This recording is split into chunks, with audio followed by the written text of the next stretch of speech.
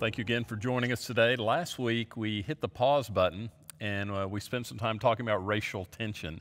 If you were out last week, or even if you were here last week, would like some more resources, let me tell you a few things that are on the website.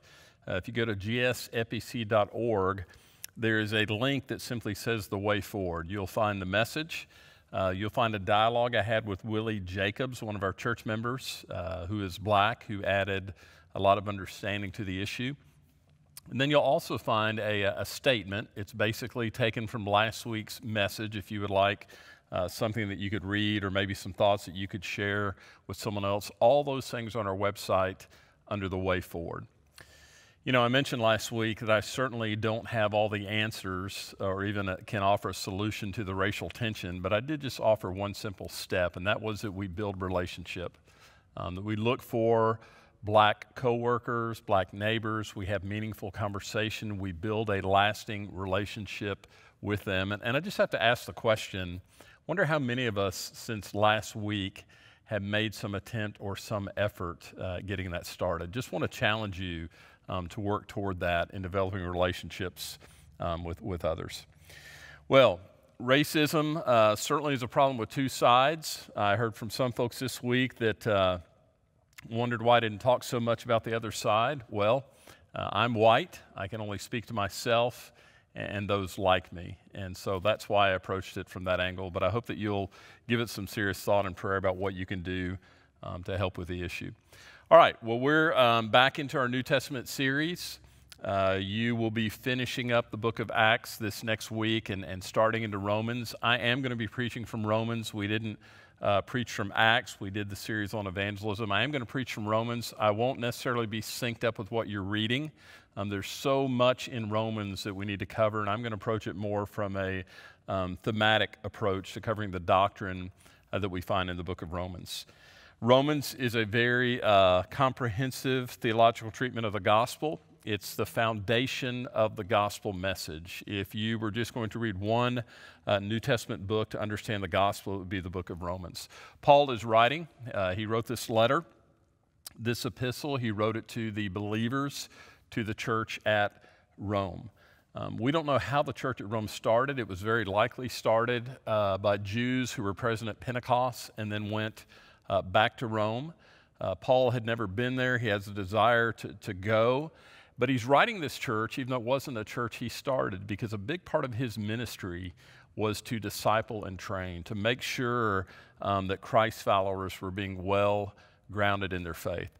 Now, he may have had some concern about the Roman church because those who took the message of the gospel to Rome were eventually expelled from Rome under the Emperor Claudius. Those Jews were pushed out of Rome. Claudius made a decree that all Jews had to leave Rome because of the tensions that were there. And so Paul may have been concerned that what was left when those who went and took the gospel to Rome, what was left is a lot of newer Gentile believers. So he probably had some concern and wanted to be sure that they were grounded.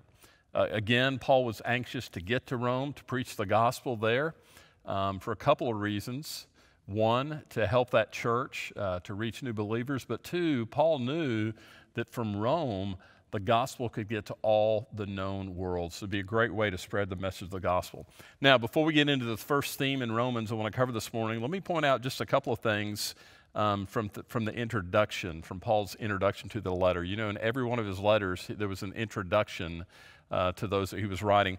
And the first thing I want you to notice, in Romans chapter 1, verse 1, Paul introduces himself very first of all. He says, Paul, a servant of Christ Jesus. He goes on to say that he's an apostle, but he starts with a servant of Christ Jesus. And in the Greek, that word servant is better translated slave. And there is a difference. A servant chooses whom he's going to serve. A servant may be paid. A servant may be able to have some freedoms to come and go. A slave, not so much. A slave is pretty much wholly owned, legally owned by the master, and that slave's livelihood and purpose is determined by the master. Paul, just like James, calls himself a slave of Christ. And you know, since we've just been reading through the book of Acts, I'll point out, as you've read the last few chapters in Acts this past week, you see that in Paul, that he is a slave. Regardless of the outcome, regardless of what might happen to him, he went wherever the Lord sent him. And wherever the Lord sent him, he depended on the Lord to see him through. You see, God, Paul's master, determined Paul's livelihood and his purpose, and Paul accomplished great things for his master because he was his slave, because he followed him. The other thing I want you to see in chapter 1, verses 11 and 12, Paul says to those at Rome, I long to see you so that I may impart to you some spiritual gift to make you strong, that is, that you and I may be mutually encouraged by each other's faith. So you see there that he wants to see them to impart a spiritual gift. What is that? Again, to bring teaching to them, to make sure that they're well grounded in their faith. But then he also says for mutual encouragement. And I mention that just to remind us, every believer needs mutual encouragement. We weren't meant to live life. We weren't meant to live the Christian life alone. We need encouragement. We need accountability. We need to process spiritual truth with other believers. Just attending a worship service or just watching an online service or on television is not enough. We've got to be in this journey with other people. And so I want to challenge and encourage you as the opportunity becomes available, reconnect to a small group. Make sure that you're staying in contact with another believing friend. Now, after Paul states his greeting and his purpose, he jumps in the deep end. He starts where the gospel starts. If we were filming a documentary about the gospel, the opening scene in my mind would be a judge sitting at his bench, rapping his gavel and saying, guilty, guilty, all are guilty. And that's exactly the picture that Paul gives us. God is our judge, and he's calling out guilty. All of mankind is guilty.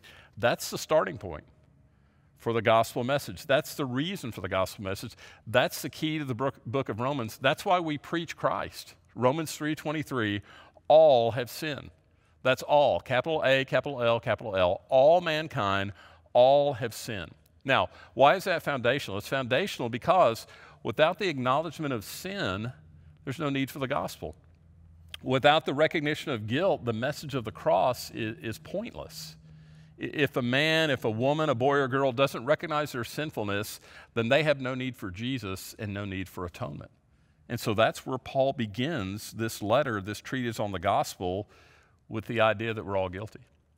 In my reading this week, I ran across a philosopher by the name of Jean-Jacques Rousseau. He was considered one of the most influential philosophers of the Enlightenment in Europe during the 18th century. I want to read what he wrote in his work called Confessions. This is what he said about himself. No man can come to the throne of God and say, I am a better man than Rousseau. Let the trumpet of the last judgment sound when it will. I will present myself before the sovereign judge with the book, talking about what he's writing, Confessions, with the book in my hand, and I will say aloud, God, here's what I did, here's what I thought, and this is what I was. No man is a better man than Rousseau. Now, that's quite an arrogant claim, but even more so when you consider what has been written about Rousseau's personal life. Let me read you some of those comments written about him. He was the most despicable character in all of philosophy and literature. As a young man, he was a thief. As an adult, he lived in open licentiousness. He had multiple illegitimate children whom he sent off to orphanages. He was mean, treacherous, hypocritical, vile, and blasphemous. Now, why do I point out this about Rousseau's life, and what does it have to do with the need for the gospel? Well, when you look at a man like Rousseau, and here he claimed there was no man better than him. When you look at a man like Rousseau who has that thought or that attitude and you read about his life, you recognize for a man like Rousseau, there's no help and there's no hope and there's no salvation. Now, it's available to him, but not without the admission of sin. It's available to him, but not until he recognizes that he's depraved. That's why Paul begins this treatise on the gospel. The very first point, the starting point of the gospel message is all have sinned, all are guilty. There is no one who is not guilty. Now, in the first 3 chapters of Romans, Paul basically elaborates on that theme, and what he does is he divides mankind into 4 categories. And all mankind will find themselves in one of these four categories. So here's the first category. The first chapter, he describes those who are completely immoral. They're vile, they're wicked, they live in a society that has all manner of evil available, and they have just fully immersed themselves in the cesspool. Let me read, and I won't read all of the verses, but let me read from Romans chapter 1, beginning in verse 18. The wrath of God is being revealed from heaven against all the godlessness and wickedness of men who suppress the truth by their wickedness. Since what may be known about God is plain to them because God has made it plain to them. For since the creation of the world, God's invisible qualities, his eternal power, divine nature, have been clearly seen, being understood from what has been made, so that all men are without excuse. So God's made himself known, but what have men done? Verse 21, although they knew God, they neither glorified him as God nor gave thanks to him, but their thinking became futile. Their foolish hearts were darkened. Although they claimed to be wise, they became fools and exchanged the glory of the immortal God for images made to look like mortal men and birds and animals and reptiles. What's he saying? They're foolish because instead of worshiping the immortal God, they're worshiping idols made of wood or clay or jewels, idols of things that God has made. The Creator himself made birds and reptiles and animals, and yet they don't worship the Creator, they worship those animals. Verse 24 says, therefore God gave them over in the sinful desires of their hearts to sexual impurity for the degrading of their bodies with one another. And he goes on to describe all the things that they did that were unnatural, to describe all the things that resulted from God just turning them loose. 3 times it says here in chapter 1 that God gave them over. They were so depraved, the point came, and they wouldn't acknowledge God. The point came where God said, okay, you want to go down that route? You want to pursue that? Have at it. And he just let them go, and he gave them over. And the description here in Romans 1, if you go back and read it later, you can see a big part of that was that homosexuality was a major issue during this time in the culture. And if you think that God doesn't give people over to sin, and if you think sin isn't, any sin isn't the first step down a really slippery slope, just think about in our culture today, all the different forms of perversion that have come and continue to come from that starting point. God gave them over, Paul said. He let them have their sin, and he let their sin have its full effect. Well, what's the end result? Verse 29, they become filled with every kind of wickedness, evil, greed, and depravity. They're full of envy, murder, strife, deceit, malice. They're gossipers, slanderers, God-haters, insolent, arrogant, boastful. They invent ways of doing evil. They come up with new ways of doing evil because of the sin that they've been given over to. They disobey their parents. They're senseless, faithless, heartless, ruthless. Although they know God's righteous decree that those who do such things deserve death, they not only continue to do these very things, but they also approve of those who practice them. Well, we look at that people group and we say, well, they're clearly guilty. I mean, over and over again in Scripture we read how vile and how wicked and how evil they are. They're clearly guilty, those who choose to not acknowledge God and ignore his righteous decrees. Well, the second group then, in chapter 2, verses 1 through 11, are those who are moral people. And if you read those verses in chapter 2, 1 through 11, you'll see several things about those moral people. The first thing that Paul says is that they judge others. The moral people consider themselves better than others, and they pass judgment on others, but Paul says they're just as guilty of the same sins. In fact, you know, one of the reasons that it's so easy for us to point out sins in others is we have those same roots of sin in our own lives and maybe committing those same sins. Paul says, here are these people who claim to be really moral, but they're passing judgment on others. They don't realize the reason that God is being patient and kind with them, the reason he hasn't judged them yet, is his patience and kindness leads to repentance. He's patient and kind, hoping that they will understand that while he has the right to judge them and exercise his wrath against them, he's being patient to give them opportunity to repent. But Paul says this about these moral people: they are stubborn and unrepentant. What does that mean? Well, they won't acknowledge their guilt. They won't acknowledge their sinfulness. They think, because they're moral people, that they should be treated differently. But if you look in verse 11, it says very clearly, God does not show favoritism.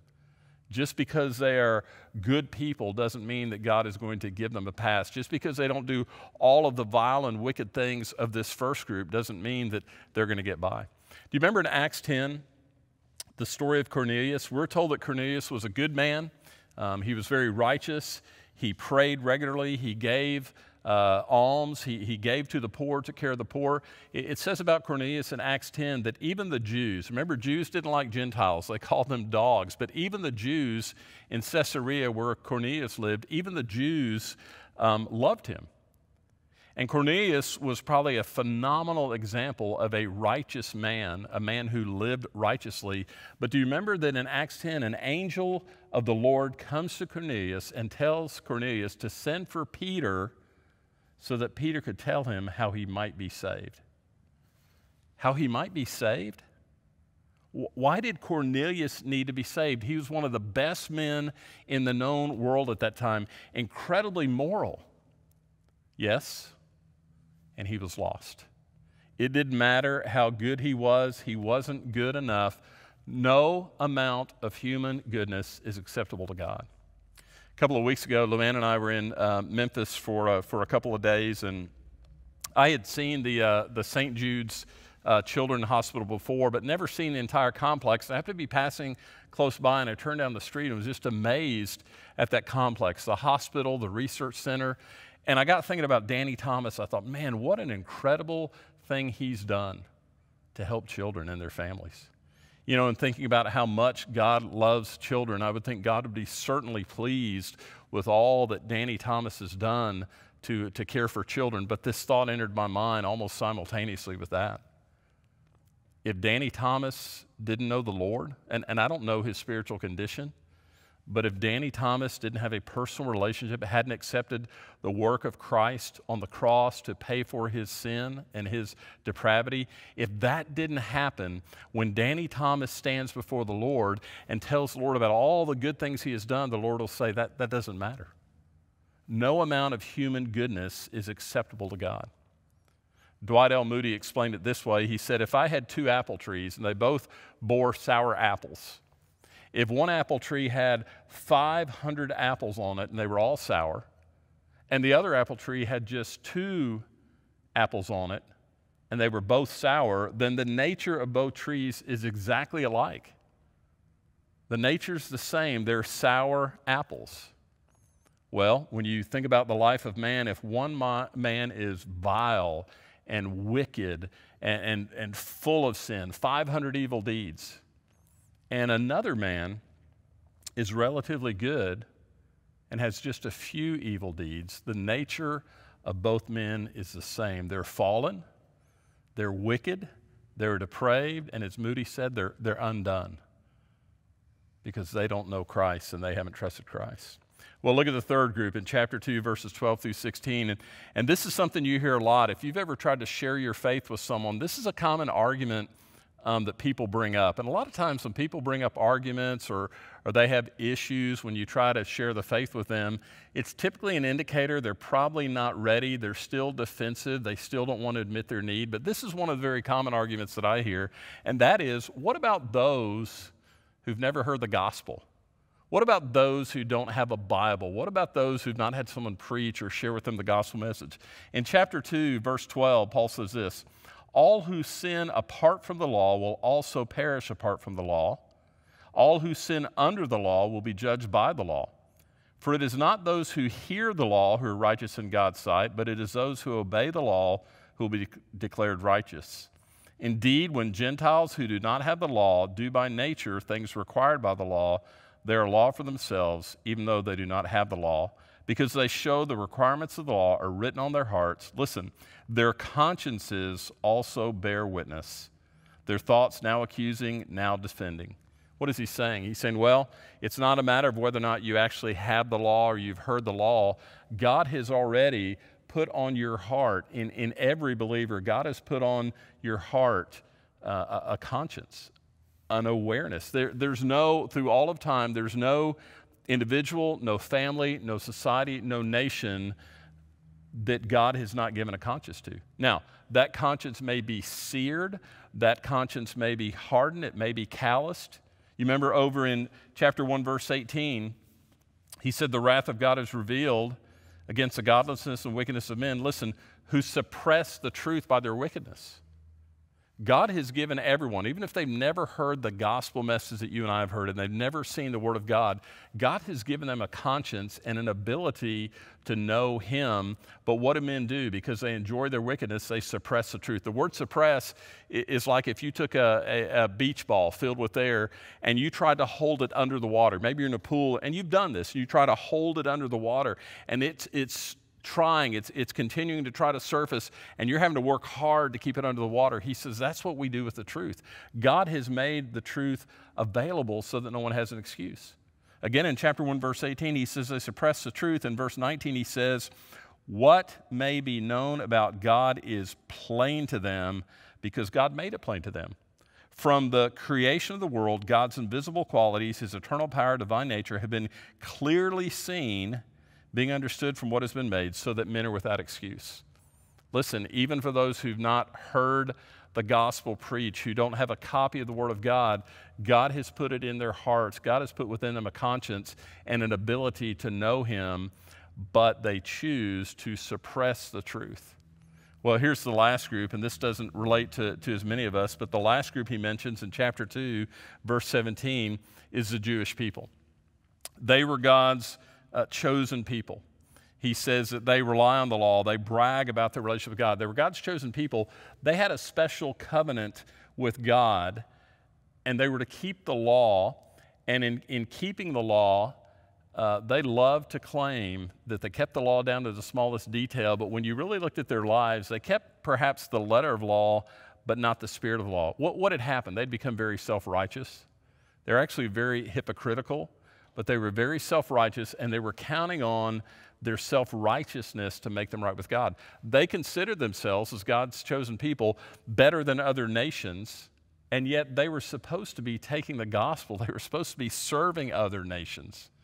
But in their self-righteousness, they never fulfilled the plan and purpose God had for them. And more than that, they rejected the Messiah. Jesus was not going to do what they wanted Him to do, and so they rejected Him as Messiah. Well, those are the four groups that Paul addresses about our wickedness and our depravity. So you can see in those four groups, all of mankind is addressed. Most of us probably fall in the first or second category, but here's the bottom line for every group. For all four of those groups, the bottom line is in Romans chapter 3 and verse 10. It is written, there is no one righteous, not even one. There is no one who understands, no one who seeks God.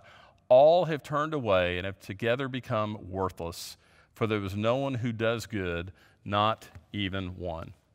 Now, to use a term that we don't use much anymore, it was used years ago. It's a term that offends those who don't understand our spiritual condition. The term is total depravity. All of mankind is totally depraved. And we look and say, well, sure, that first group who are vile, who live godless lives, they're clearly depraved. So are we. Even if we're good, moral, upstanding people, we're depraved as well. There's nothing in us that's good, no matter how moral we are. There's not enough righteousness in us to overcome our depravity. Well, as we've looked at the opening theme of Romans, the total depravity, the total guilt, the wickedness of man, we have to ask the question, why is it important, especially for those of us who've trusted Christ? Why is it important for us to think about and understand depravity? Well, the very first thing is this. All of us need to recognize, apart from Christ, we have no hope. You know, there are people even within our church on a regular basis, within other churches in our city and our nation, there are people who hear the gospel message regularly, but they're still trying to be good enough, to be moral enough, to be self-righteous enough to be accepted by God. We need to understand total depravity so that we understand that apart from Christ, we have no hope. Again, Paul said in Romans 3:10-12, there is no one righteous. Not one. All have turned away. They've all become worthless. There is no one who does good, not even one. Here's the second reason we need to understand depravity, and that is that as believers, as those who have accepted what Christ did on the cross, as those of us who have rejected self-righteousness and recognize that we can't be good enough to be accepted by God, and it's only because Christ died for us and gave us his righteousness, that's the only way we're acceptable in God's sight. That should cause us to continually express gratitude to Christ for what he's done for us. That needs to be a part of our daily lives, that we recognize. Not that we beat ourselves up and wallow in our depravity, but that we daily recognize, you know what? Apart from Christ, I'd have no hope. And apart from Christ, I couldn't possibly be acceptable to God. The third thing about understanding depravity is to recognize the importance of confession and repentance. You know, when you look at what happened, especially in the first chapter, to those who were living wicked lives when God gave them over, when you look at how sin progresses and how rapidly progressive sin is, you want to be careful as a believer that you don't let sin take root in your life. Listen, just because you've come to Christ and you've rejected a sinful lifestyle doesn't mean you won't still be tempted to sin, doesn't mean you won't still fall into sin. But hopefully, if you're walking with Christ, anytime you sin, the Spirit of God who lives in you is going to speak to you about that sin. And you have a choice at that moment. You can either refuse him, not listen to him, and that begins to develop a seared conscience and a hard heart where it makes it harder to hear the conviction of the Spirit, or you respond to him, you confess and repent. Sin is a dangerous, slippery slope. One little step can lead to just an incredibly devastating slide. Depravity of man, of all of us as men, needs to remind us of the importance of regular confession and repentance. And then finally, most importantly, I think, is that the depravity that Paul introduces here in Romans in showing man's need for the gospel, that depravity, whether it's someone who lives incredibly wicked or someone who seems to be morally very good, we need to be reminded that everyone needs the gospel. It may be tempting. You may have a neighbor that's a really, really good person, maybe someone like Cornelius, a really good person, but if they don't know Jesus, their depravity is going to cost them eternally. Everyone needs the gospel. Well, I know that depravity is not a fun subject to talk about, but I think we need to, as we look at the gospel message, as we are going to walk through the book of Romans, we need to understand that that's where we start, with an understanding, a recognition of who we are as the sinful people. When we have that understanding and we have that recognition, that moves us into right relationship with the Father. Would you pray with me? And would you take just a moment and ask the Lord what he wants you to glean from this word today? It may be just the reminder that there are people in your life that are good people, but you still need to share the gospel with them because apart from Christ, their righteousness is not enough. It may be a reminder in your own life of how careful you need to be about letting sin take root, how you need to regularly keep a short account with God. When sin occurs in your life and the Spirit convicts you, you need to immediately be responsive and confess and repent. It may just be a reminder that you need to daily express thanks to the Lord Jesus for what he's done for you. Father, I do thank you for the clarity of your word. God, I thank you that in spite of our incredible depravity, you were willing to send the Lord Jesus to die for us. God, I don't know why, when you saw how vile and wicked men were becoming, why you didn't just, as you did in the days of Noah, wipe out all mankind.